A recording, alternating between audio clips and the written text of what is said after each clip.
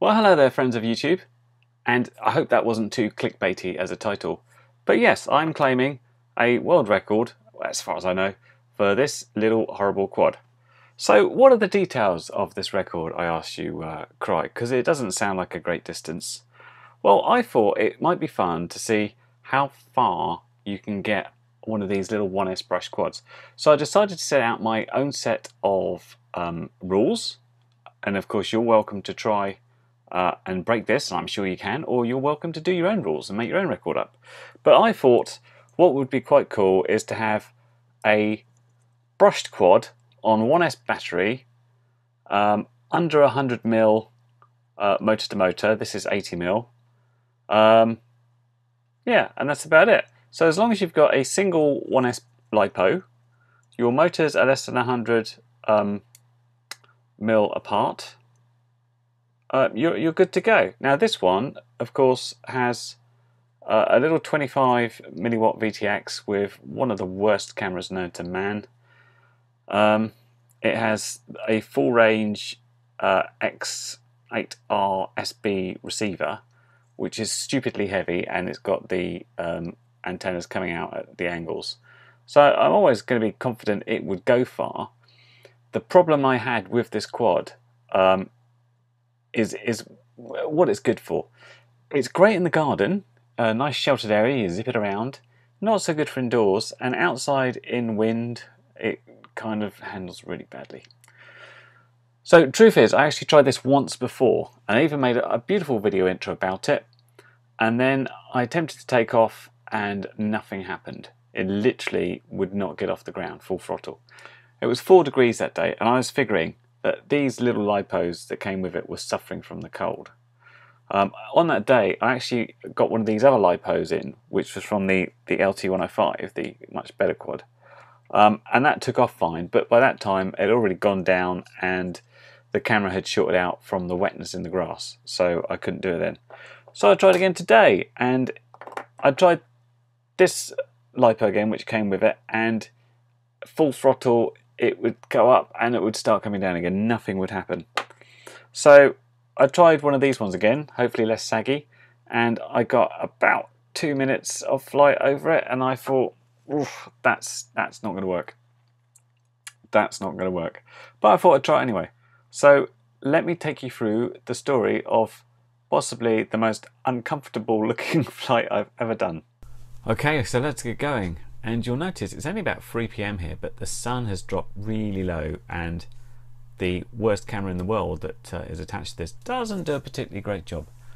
But we're off and running, and what I'm trying to do first is get some height, because this thing will drop occasionally, very suddenly, and you don't want to be anywhere near the ground when it happens, else you'll be in the grass.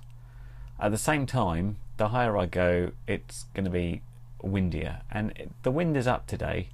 I was hoping this little thing would really punch through, but it tends to just blow around in the wind like some old plastic bag, really. This set of hedges down here at the front is about the halfway mark, so it's around about the 200 and something, maybe 300 meters. We're trying to get to the corner of this field, you can see kind of in the top left. Unfortunately, the sun is really not playing ball, and nor is the little 25 milliwatt VTX which is on there. And as we're going further, we're getting a really bad picture from not having a good signal from the VTX, and also the fact that I can't see anything into the sun. But just around here, and I don't get as far as I want to, but I decided it's my turnaround point. You can just see the corner of the field here, which is where I was getting to, and I didn't get too far away from it, but at this point, especially sort of accidentally spinning around like that, I figure it's time to get going. You can see the end of the trees that I got to there. This is significant, as I'll come back to it when I'm talking about measuring it. Now on the way back, still not a fantastic picture, is it? But at least the wind is kind of in the right direction. It's kind of blowing slightly on the tail and right to left, and it's doing really weird things to the yaw. It's just all over the place. Flying this quad in these sort of conditions is just like trying to wrestle a gorilla or something. It just wants to go, and There's so much stick movement I'm putting in here trying to counteract all this, else it would just drop like a stone. But it finally clears up and I can see myself, and I'm happy. Well, I say I'm happy, relieved.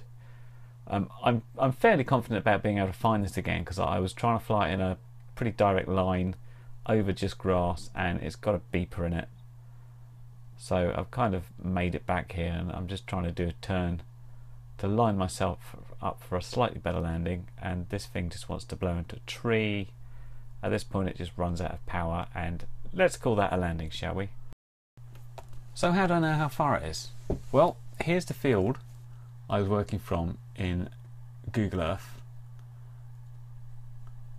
and I was up over in this corner. I wasn't quite all the way in the corner, obviously. I'd pop through these trees, and so I was about here. And working out, and if the mouse stops zooming in and out,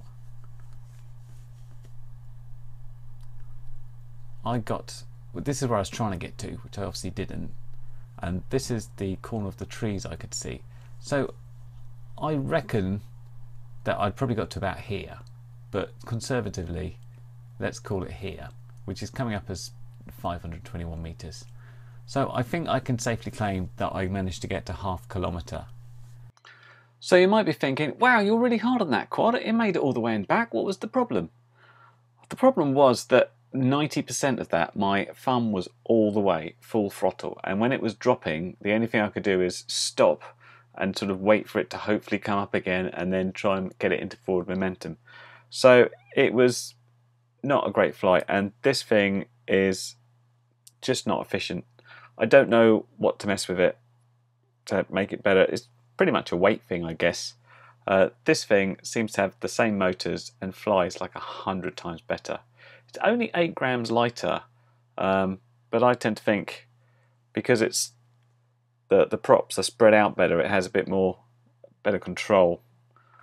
But I don't know, I'd like to sort of rearrange these and maybe try and get even further, but not in this current setup and not with those lipos. But anyway, that is my world record, as I'm calling it. If it's not, then feel free to tell me, and please go out and beat me. I dare you. You know my rules as I set up, so go out, fly your micros, get yourself a beeper. That's pretty important. Help you find it, because these things can get buried anywhere. And if you break it or know that someone's already done it, then by all means send me a link, and I'd love to share it with everybody, because I think it's a fun and silly thing to do, but you know, something to do over Christmas. Anyway, as for now, I'll go polish my world record medal, and I'll catch you later. Bye.